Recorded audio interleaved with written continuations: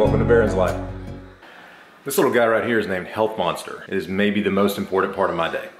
Yeah, pretty much the most important part of my day in regards to nutrition and food. Happy Friday, everybody. Made it through the week, and here we go into the weekend. Today, I'm actually gonna be vlogging about what it takes to get started with a vlog. I've had so many people ask me how to get started and what type of equipment am I using. So I figured it'd be a great platform to just take a few minutes and talk about the equipment that I have.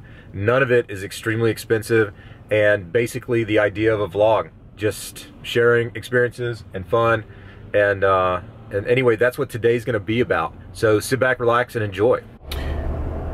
Okay, just had a wonderful lunch with my wife.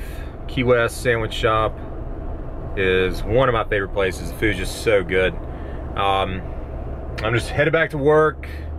Got to wrap up this afternoon at school, teach them up. And I was just thinking for a minute, you know, so many times we kind of talk ourselves out of doing something, and I think that starting a vlog is not necessarily easy. It takes a lot of time and persistence and patience and equipment, and some of that equipment and stuff I'll talk about this afternoon. But just believing in yourself, because I've thought about doing this for like a year or more, sometimes 2 or 3 years. You know, I'll just have ideas of things that I may want to do, and I'll just constantly talk myself out of it. And eventually you just got to try it and see what happens. And so I think that I preach that all the time to my students, but a lot of times I don't follow through with my own aspirations. And I don't like that about myself. And I think we all can feel that way at some point or another. And it's something that we just live with and deal with. But I think just believing in yourself and trying is by far, you know, the most important part of this. Okay, so this is some test footage with the Sony A5100. This is really a vlogging camera. I'm down here, I'm in Windmark in Gulf County. So I'm just kind of walking around. We're obviously outside on a fairly sunny day. The camera does great transitioning from, you know, sunny areas to shade. And this is what I do the majority of my filming with. This is definitely my favorite camera, and the microphone picks up very well. It does not have a jack to put an external mic on it, but the microphone does a really good job. Now if you rotate the screen down, you can obviously get an idea of just some standard stock footage. Super nice 24 megapixel camera. Again, the 5100 Sony A. This is a mirrorless digital camera, so it's not a DSLR. And after I shoot the test footage, I'm going to go home and I'll show you the independent cameras and just give you an idea of what they look like. Okay, so let's do a little more test footage. This is the Canon HFR 800, I believe. This is actually a small camcorder that you can use to vlog with. This camcorder can actually be bought for around $200.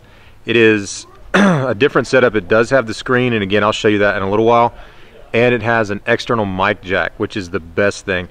It shoots really nice 1080p, 60 frames, super clear, and it has a great zoom on it. For the money, there's not a better camera, but it is not the most ideal camera for vlogging because it's a little larger, a little more cumbersome, especially when you add the external mic. And again, I'll show you all that tonight whenever I get a chance to get home and break down the cameras. Just kind of walk around with it, show you a little bit of footage. But very nice camera. I really like this camera. I've shot some stuff outside with it. It's really good for, you know, I watched some of Brady's football games and things like that. And as we film hunts and do things outside, I definitely will be using this camera more and more. I'm just going to shoot a little bit of stock footage with it, let you look around. Again, very nice Canon HFR 800. You can't really go wrong with the price of this camera. It's pretty hard to beat. And I'll just give you a little bit of demonstration with the zoom here.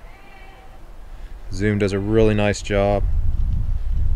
For what it is, it's pretty impressive.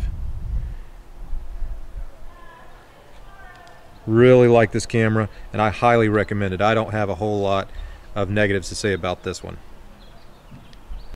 Hey everybody, coming to you from Studio 2E. We're going to take a few minutes and show you the actual cameras that I'm using. You watched some test footage just previously, and now I'm going to actually show you the camera itself with some accessories that I think are really important to creating a good vlog and getting some good footage. Okay, the first camera that we're going to talk about has got some accessories with it, but the camera itself is the Canon Vixia HFR 800. This is an actual more of a camcorder look than the mirrorless or DSLR. So it's just a very simple camcorder. It is 1080p and 60 frames per second. That's the setting I've been using. I have added a wide angle lens to be able to pick up obviously a wider shot. I like the fact that it has the pivoting screen for vlogging and being able to see yourself. It also has an external mic output, so it's very easy to add the external microphone to it. And I just use something like this cage here to be able to use two hands with the camera and to be able to obviously mount any accessories that you may have. So this is actually very affordable setup. The camera's about $200, and then you can get microphones for 20 bucks. This cage itself was about 15. So for an actual setup, this one's pretty good and some pretty high quality stuff, 1080p and 60 frames, and obviously still being able to take still shots also. The things I like about it are the zoom, good battery life, but here's the issue. If you are actually trying to vlog, it's kind of a handful, okay? So for the tripod stuff, it's great, but for vlogging, it's not my favorite camera. Let's pick it up with camera number 2. This is the Sony mirrorless A5100. This is a pretty awesome little camera.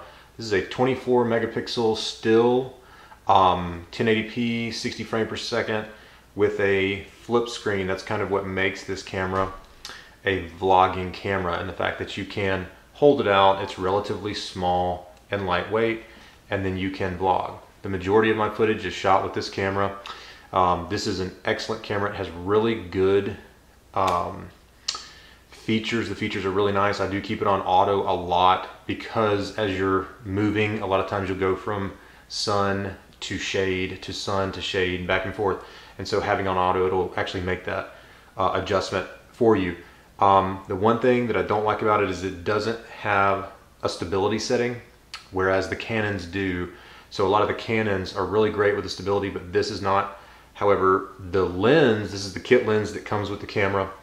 If you buy the kit, does have a stability feature, but the camera itself does not. So if you add aftermarket lenses, which you can, which is another great feature that I like, those lenses need to have the stability built in.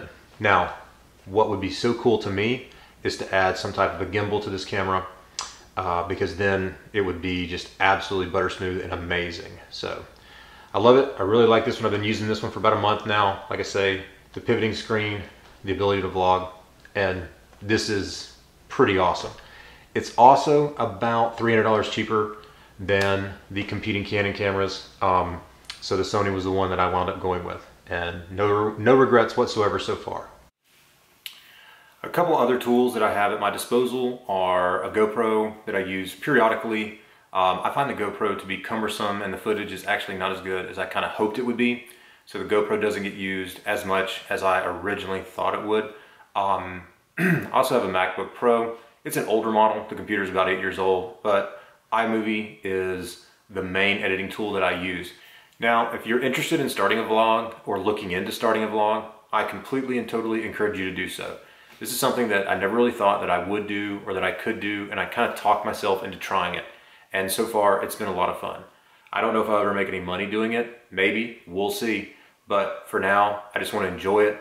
I want to have fun with the experience and essentially see if I can grow it into something. I've thoroughly enjoyed this process of growing and learning how to vlog and becoming comfortable with the equipment and figuring out what looks good and what doesn't. It's just a process. I shot a month of footage before I actually posted anything, just trying different ideas and different angles and that kind of thing. I encourage you to do so. Use your creativity.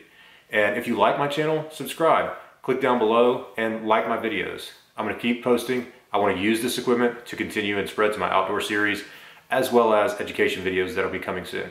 Thanks a lot. See you guys next time.